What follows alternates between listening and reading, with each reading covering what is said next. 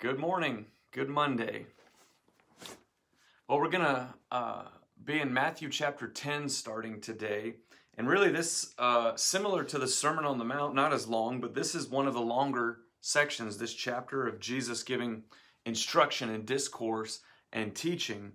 But the beginning of the chapter comes right on the heels of what we looked at Thursday at the end of chapter 9, which I just want to remind you what Jesus said to end chapter 9. The harvest is plentiful, but the workers are few.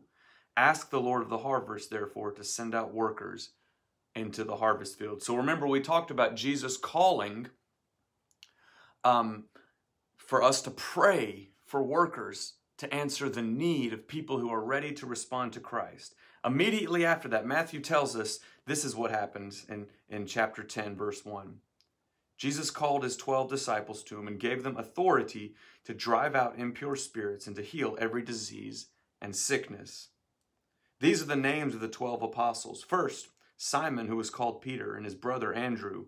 James, son of Zebedee, and his brother John. Philip and Bartholomew. Thomas and Matthew, the tax collector. James, son of Alphaeus, and Thaddeus. Simon the Zealot, and Judas Iscariot, who betrayed him. These 12 Jesus sent out with the following instructions. Now tomorrow we're going to begin looking at the instructions he gave. But I want us to focus right now is where we ended on Thursday. The harvest is plentiful. People are ready to respond. And Jesus says, pray to God that more people would be sent. But immediately, as he says, pray to God, what does Jesus do? He sends out the 12.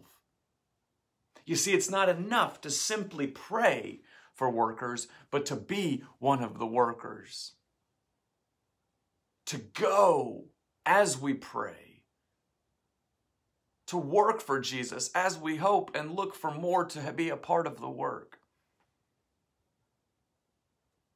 I also want us to see here in the list of these 12, the 12 apostles, that there's not superheroes that Jesus is sending. These are everyday, average people from all kinds of backgrounds.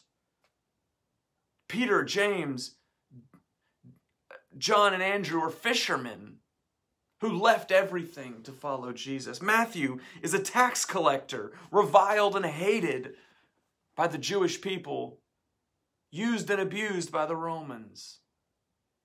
We have Simon the Zealot, essentially a religious radical who was willing to murder for the sake of his faith. The best contemporary definition of Simon is a religious terrorist.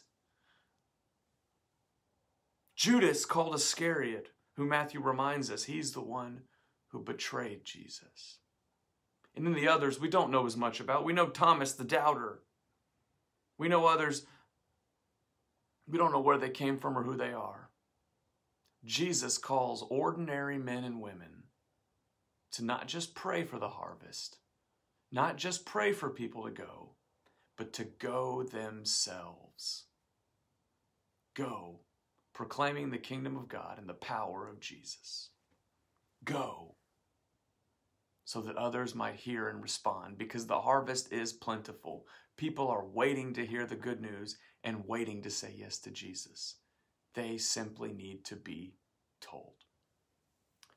Heavenly Father, I pray that as we pray for workers, as we look at your harvest fields, we would simply go. Go and work. Go in your power. Go proclaiming your message. Whatever background, whatever sins, whatever problem, wherever we are, wherever we're from, that we would go in faithfulness to you for your glory and for the salvation of your lost people. We love you, Father, in Jesus' name. Amen.